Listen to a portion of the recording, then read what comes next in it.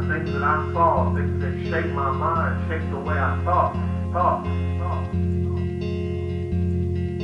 Hipnotikk.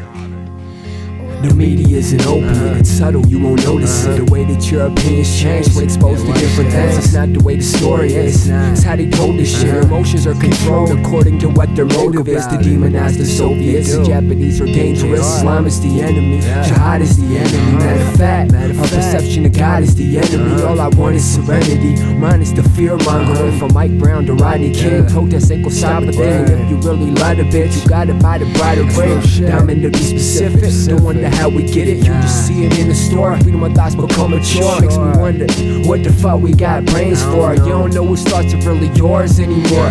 Your public perception is something to question. Immediate information is a blessing and a weapon. Why press you for that paper like the IMF did to Jamaica? Y'all can separate a great leader from an evil dictator. Switch place of lies profit.